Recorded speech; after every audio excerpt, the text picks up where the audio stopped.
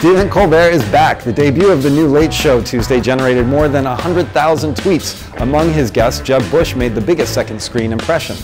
Happy birthday eBay! The e-marketplace turned 20 this week, offering customers 20 days of deals with exclusive discounts. Please, eBay, take all of our money. And speaking of money, goodbye wallets. Now all you need is your phone. Android Pay launched this week, joining the list of other mobile wallets like Apple and Samsung. What we wanted from Apple, though, was three-way FaceTime and better quality charging cables. What we got?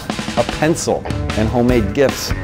Speaking of Apple, it's New York Fashion Week again. Even Pornhub has a pop-up shop.